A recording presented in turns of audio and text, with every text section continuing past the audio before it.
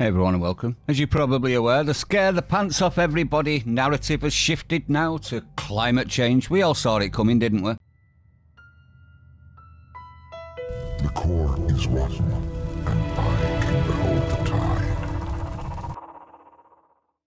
Well, it's getting absolutely ridiculous now. As you're probably aware, the media and the powers that be, that are making an absolute fortune out of green policy, have been claiming that rising CO2 levels is going to kill us all. Now, this is the World Economic Forum, and as they say, rising CO2 levels could have very severe global impact, according to the latest research. Operative word there being could. Now, obviously, this is being parroted across the West, and all of our children are being taught it in schools that they should be completely assured in the fact that they will never grow up. Because this is how things are done nowadays, isn't it? You scare the pants off the children, and then the parents have to fall in line just so that they can make the children feel safe. Am I wrong on that? Well, let's have a look at this CO2 level bull crap, shall we, and debunk that. Now, this is an actual study that was done by Berner in 2001, and this shows that we're actually in a CO2 famine. Yes, you heard that right, famine. Now, this is over a 160 million year period, so it is quite a long period, and it measures how much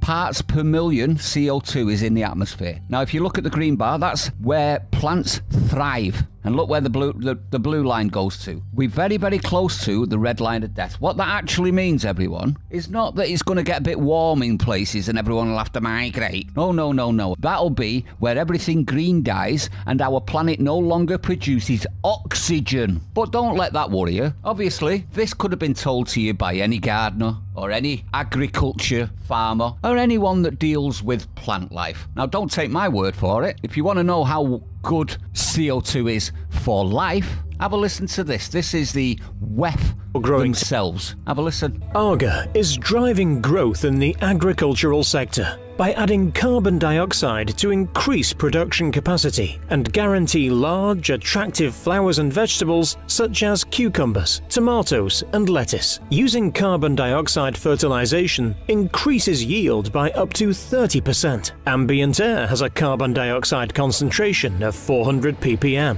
This is sufficient for growing tomatoes and cucumbers, but as the plants... Did you hear that? 400 parts per million. Let's have a look at the graph again. 400 parts per million. Optimum for plants is 1,000 to 1,400 ppm, parts per million of CO2 in the atmosphere. So this is optimum for plants, and we're currently down here. Let's continue, shall we? Often grown in greenhouses, start to consume the carbon dioxide in the air at first sunlight. If the concentration of carbon dioxide is allowed to fall, growth is slowed down or halted.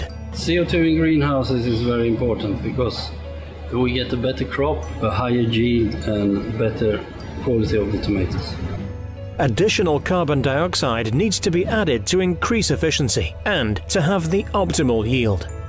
There you go, everyone. To get an optimal yield, we need more CO2. And yet, the WEF and the media and everybody else is trying to claim that a slight increase of CO2 will kill us all. Absolutely shocking. Now, obviously, this is them lauding the fact that CO2 does wonders for life. But let's have a look what the media are trying to push on everyone at the minute. Now, you heard me at the beginning. It's all scaremongering, isn't it? And the new scaremongering is climate change. Let's have a look at what they're doing at the moment. This was in 2017. If you have a look at the numbers, 26, 30, 33, 34, 32, 36. Now, 2022, everything's red, and all of the numbers are less. All of them. Now, don't just take this one image. Here's another one. Same again. All the numbers are down. Not only have they gone yellow, red, now they're doing purple and pink, and absolutely disgusting what they're doing to people at the minute. This is nudge behavioural science as far as I'm concerned, and the media are the prime examples, and they have the nerve to call people like me, you and me, disinformation specialists. Absolutely shocking. Let me know what you think though. CO2 does not hurt the planet. In fact, it helps the planet, and we're dangerously close to the red line of death, and yet they still want to reduce it even more. Let me know why you think that is, everyone. Stay sane. I'll see you on the next one.